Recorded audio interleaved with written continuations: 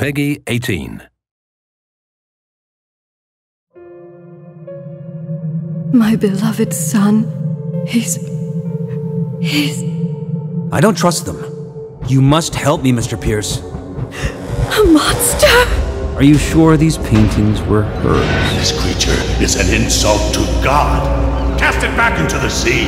They are not in the spaces we know, but in between them. Dozens of dead whales floating belly up with unexplained lacerations. That's what I heard. People fear darkness, but if I were you, I would fear light.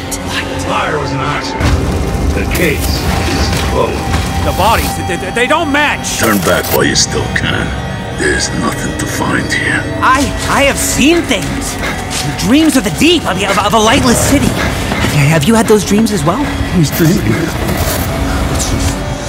He will awake. Mr. Pierce, have you ever questioned your own sanity?